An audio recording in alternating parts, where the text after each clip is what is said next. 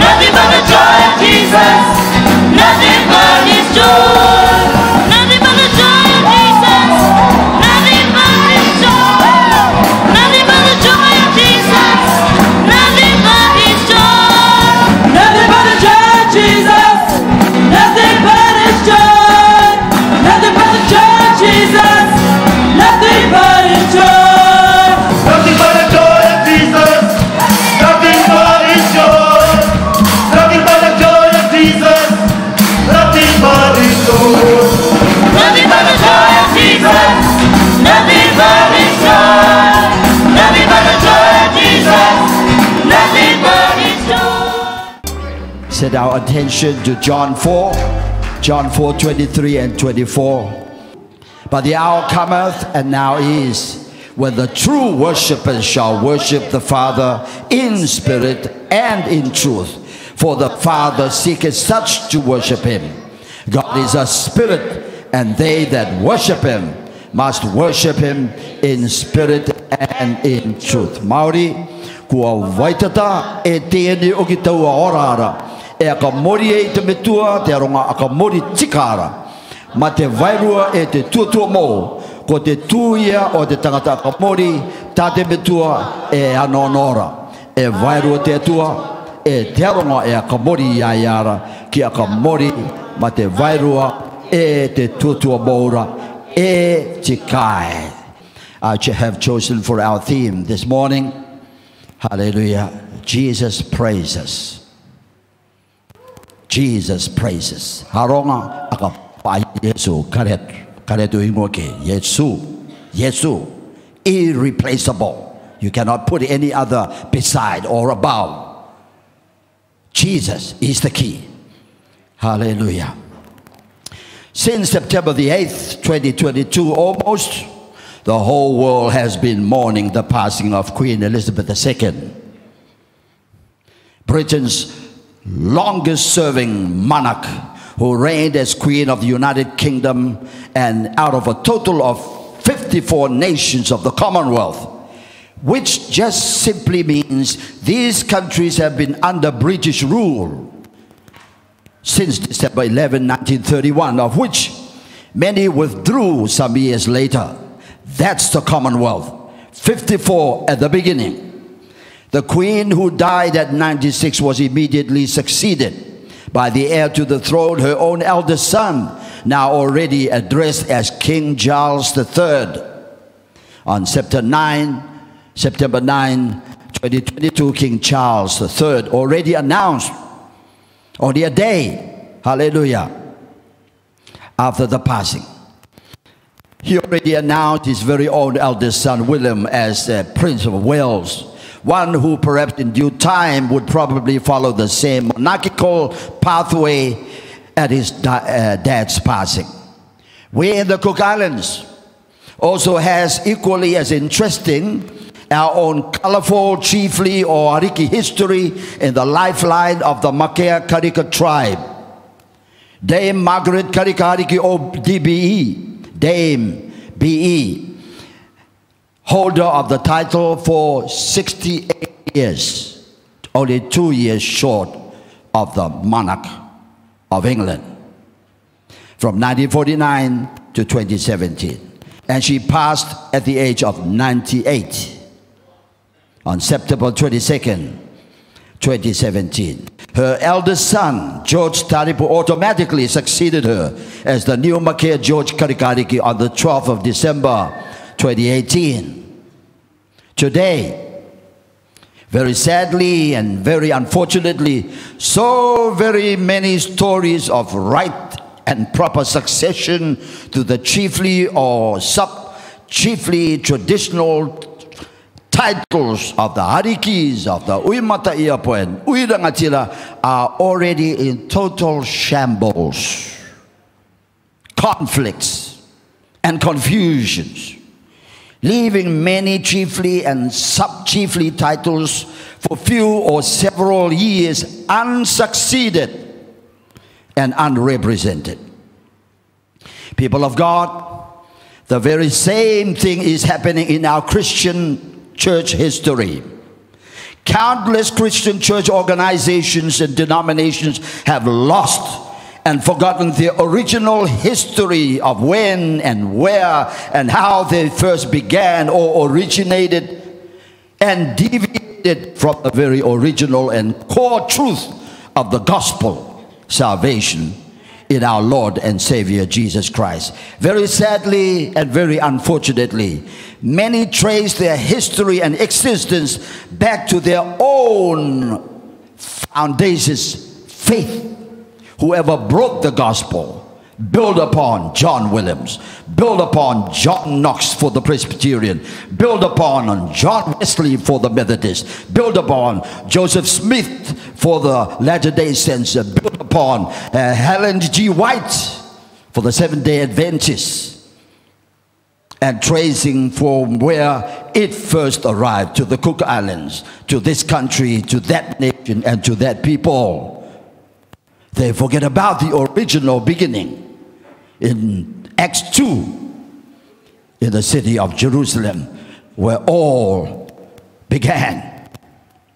So we go back into those major Christian church establishments another time, and Lord's will, we get to show where and how we have all veered and deviated from the real truth founded only in the Word of God, which is our Holy Bible. Others have added Bible of their own to the main Holy Bible that was accepted by 70 Hebrew and Greek scholars. Hallelujah. They had set a certain criteria which could not be accepted. Any showing superstition, any going off course and off the line, not tracing one line from Genesis right through Revelation is false. They discard and put it aside. Hallelujah. Rightly dividing, joining the dot, it matches prophetically, historically, and Christianly to the very end and the last scripture of Revelation. Hallelujah. Thank you, Jesus. But for the meantime, let us stick to what the first Christian church in Jerusalem, Israel, will teach us today, as found in Acts 2. So we come to our text where it says, but the hour cometh. This is Jesus. Now is that time when he was there, where the Samaritan woman was a woman. She wasn't a man, a woman, a first evangelist to receive this prophecy. Hallelujah. Many Christian churches also have put women down. They have silenced women. They disallow women to ever speak and testify in the church of the living God. Yet the God of creation was talking to this woman. Hallelujah. You Samaritans worship on these mountains. Hallelujah. I have asked you to go get your husbands. And you said you don't have no husbands. But I've told you, you got 5 husbands. In other words, you have 5 gods that you are worshiping. And the one that you are with right now is not even your husband. That's what you are worshiping on these mountains. And we Jews go all the way to Jerusalem, to the temple, and worship our God. Hallelujah. But the time will come where you Samaritans will no more go up to those mountains. No more for us the Jews to go to Jerusalem. Those are only monumental, built by the hands of man, and revered and monumentalized and even worship the handiworks of man than the God who created all things. Because the hour cometh now is when the true worshipers shall worship the Father in spirit and in truth. Hallelujah. Not in how glamorous your temple, how glamorous your cathedral, how glamorous and expensive your church might be. There's no life in it. Life is in you.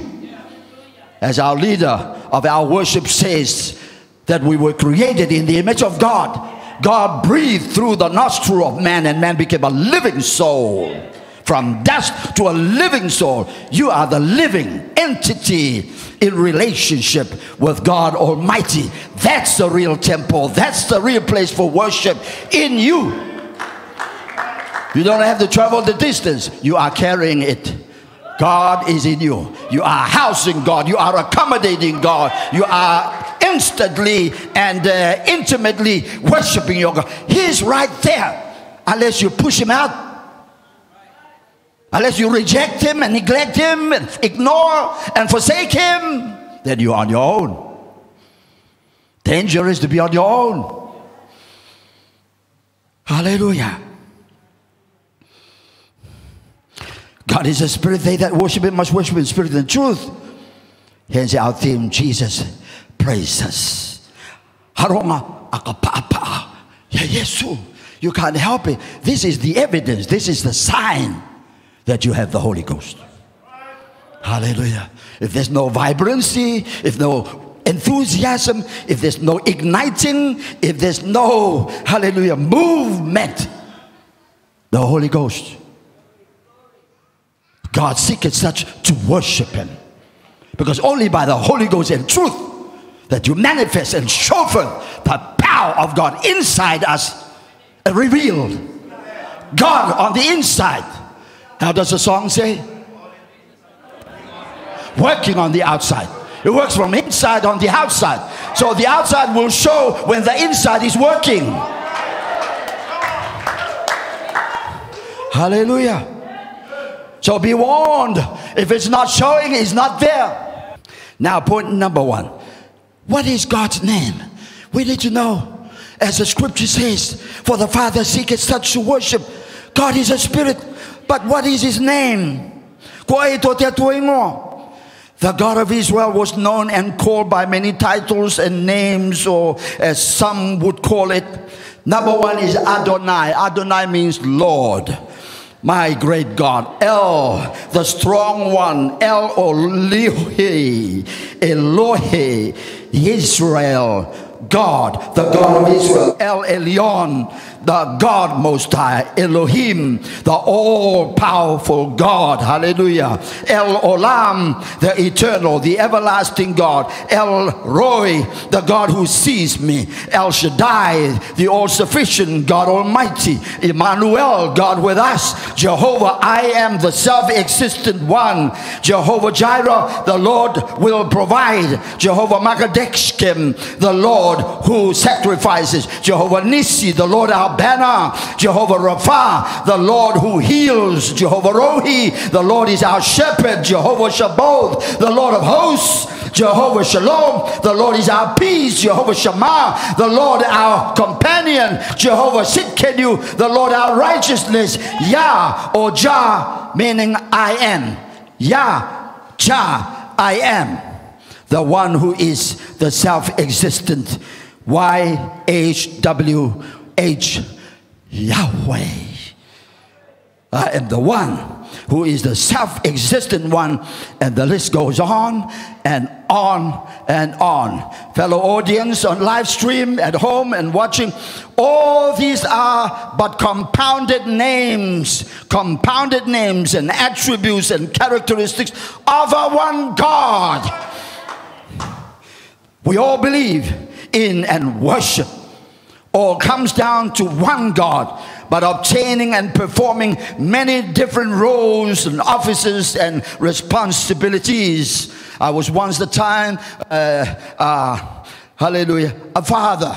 I was an uncle. I was a brother to my sister. Hallelujah. And went on and on. Then I was a husband.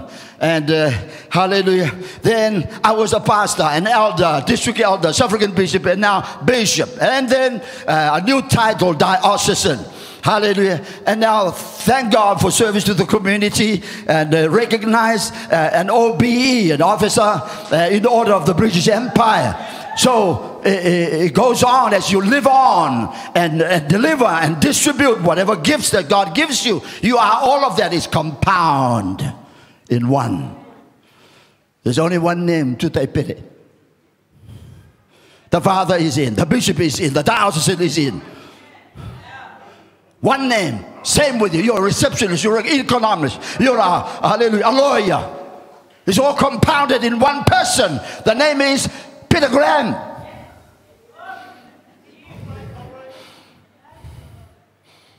You're not a three persons, you're one. But you compounded with all kinds of gifts and talents. A man's gift, hallelujah, is made known by his calling. Hallelujah. It keeps escalating to the day you go down your grave and rest from your work. So, thank you, Jesus. Until Zechariah 14:9, a prophecy is declared. And the Lord Adonai, the Lord Elohim, the Lord Yeshua, the Lord Shammah, the Lord Jehovah, Jehovah. And the Lord shall be king over all the earth. Not many kings, but one king over all the earth. Queen Elizabeth, King Charles will bow to that name. All our chiefs in the Cook Islands, the Matai in Samoa, and everywhere else will bow to that one king. The Lord shall be king over all the earth. In that day there shall be one Lord, and his name one. No more Jehovah this, Jehovah that, Jehovah, Jehovah, Elohim, El, Shabbat. No more. It's all compounded in one. We shall learn more about that later. Thank you, Jesus. We fast forward to Matthew 1:21 and 23. And she shall bring forth a son. Thou shalt call his name Jesus, for he shall save his people from their sins. He will be a forgiver of sins. Only God forgives sins. How can this son born of Mary forgive the sins of humanity? Well, wait on a little bit more. Behold, a virgin shall be with child, shall bring forth a son. They shall call his name Emmanuel, which is being interpreted, God with us. This Elohim, El Elyon, El Olam, Jehovah, this Jehovah that, hallelujah, will become with man. He'll be dwelling with us. He'll be mingling with us. Hallelujah. He'll be sleeping. He'll be eating with humanity, sinful humanity. He will no longer be exclusive. He'll make himself inclusive. Hallelujah. Then Colossians 2:9 and 8, very familiar scriptures altogether. For in him dwelleth all of the good fullness of the Godhead bodily. In him, that child born of the virgin, and to be named Emmanuel. Hallelujah. Thank you, Jesus. And ye are complete in him, which is the head of all principality. Philippians 2:9-11 comes with this. Wherefore God also hath exalted him and given him a name, not attribute. Hallelujah. Not roles and offices and titles, but a name, a real name like Tutaipere. Hallelujah. A name which is above every name. Oh, wait away. Woo. A name above all other names. Hallelujah. That at the name of Jesus, a name is given. At the name of Jesus. Meaning, he shall save his people from their sins. Savior. The saving name of God is Jesus. Every knee should. It didn't say shall or may. It says should bow down. All things in heaven, whatever is there is we believe in heaven, will bow down to that name. Whatever we believe is in earth will bow down to that one name. And under the earth, and every tongue, every language and dialect known under heaven throughout the whole world should confess in Indian, should confess in Chinese, should confess in Korean, should confess in Japanese, should confess in Pukapukan, should confess in Samoan, in Fijian, Filipino, that Jesus Christ is Lord to the glory of the Father. Jesus. In other words, God Almighty's kingdom and power and glory will only be revealed and seen in Jesus Christ. No one has ever seen God, because God is a spirit. But you need the Holy Ghost and the truth to open your eyes, for that scale to fall off your eyes like that of Saul, to see Jesus and say, Lord Jesus, who art thou? Lord, who art thou? Jesus said, it is I, Jesus. Hallelujah. 2.5 years in the wilderness, in the Arabian desert, he was taught of the Holy Ghost. One name. No more Jehovah for this Pharisee. No more Jehovah for this law keeper. No more Jehovah for this Jew. But it was all Jesus. Hallelujah. Jesus in the morning, Jesus at the noontime, Jesus in the evening, Jesus everywhere. It was Jesus, Jesus, Jesus. Whatsoever you do in word and in deed, do all in the name of Jesus. Dedicate the babies in the name of Jesus. Baptize in the name of Jesus Christ. Build a house in the name of Jesus. Bless your car in the name of Jesus. Your job, your income, your elevation, your promotion in the name of Jesus. Everything in word and in deed in the name of Jesus. That's the name of God. Hallelujah. That is the one Lord, one name of Almighty God.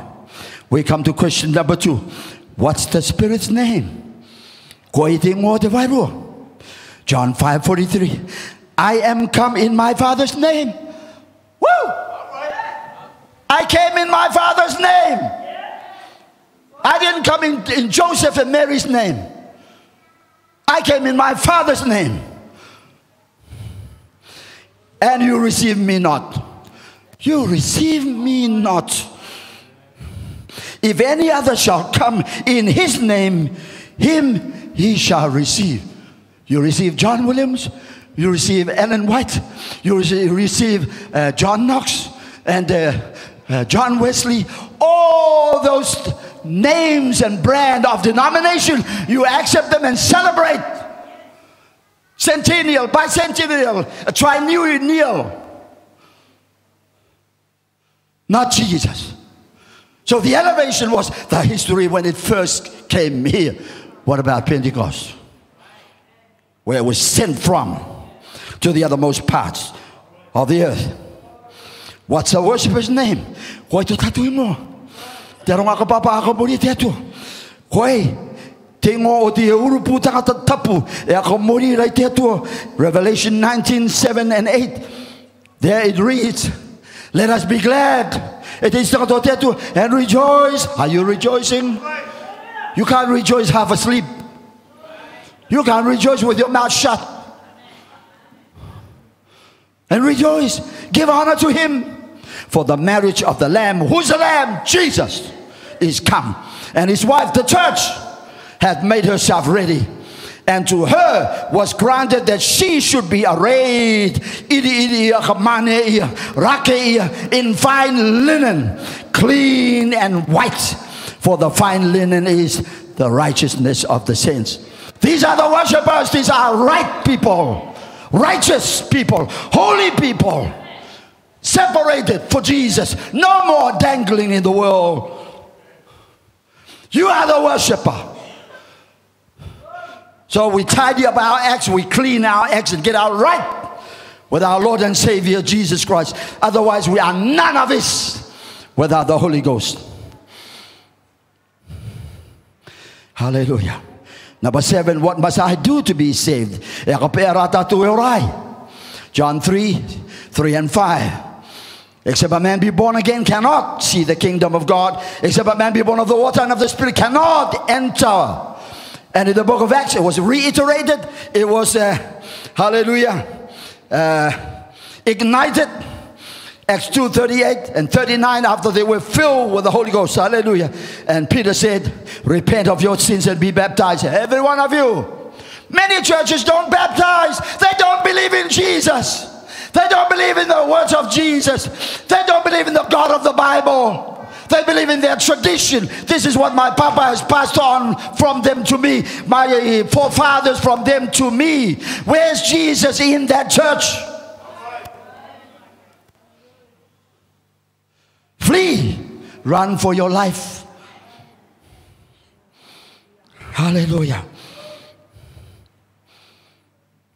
Number 8. What's so special and unique about this name?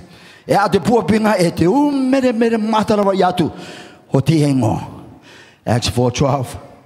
Neither is there salvation in any other. There is none other name under heaven given among men whereby we must be saved. What's the saving name of God? Jesus.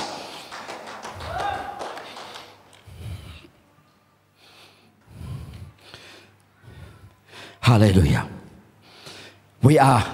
If we are the worshippers that God seeketh such to worship him, then we are a Jesus praises, not a Jehovah praises, not a Shalom praises, not anything less than Jesus. Because only the Godhood nature in Jesus died for your sins, shed his blood, and rose again, and will come again, and his name is Jesus. No other name. Many are still praying in Jehovah like God never came in the flesh. No, you're not wrong praying Jesus, Jesus, Jesus. Everything we do, we did do all in the name of Jesus. So we seem crazy in the hearing and the seeing of the world. Like it's blasphemous. We are denying the Father. We are denying the God of heaven. He is the Father. He is the Son. He is the Holy Ghost. He is the Alpha. He is the Omega. He is the beginning. He is the ending. He is was and he is to come. He is the root and offspring of David. He is the author finisher of your faith, without whom we can do nothing. He is the I am, the true vine, the bread of life, the water of life, the light of the world. He is all in all, for in him Jesus dwelleth all of the fullness of the Godhead bodily. And you are complete. You're never complete except you be in Jesus, repented of your sins, baptized, buried, and rose again, filled with the Holy Ghost. Then you are in Jesus. You are sealed with the mark of ownership and personal possession and property of God Almighty Jesus Christ by his Holy Ghost forever. That's why we are to keep stirring up the gift of the Holy Ghost at all times. So Jesus will be above everything. He might have the preeminence over everything else. Our plantation, our fishing, our jobs, our employment, our husbands and our wives and our families, whoever else, Jesus must be preeminent. Topmost priority. First word out of our mouth is we wake up. Last word when we go to sleep, thank you, Jesus. Wake up, Lord, I'm alive. Jesus praises. Turn to your, ask your friend, are you a Jesus praiser? Are you a Jesus praiser? Are you a Jesus praiser? Are you a Jesus praiser? Are you a Jesus praiser? Are you a Jesus praiser? Are you a Jesus praiser?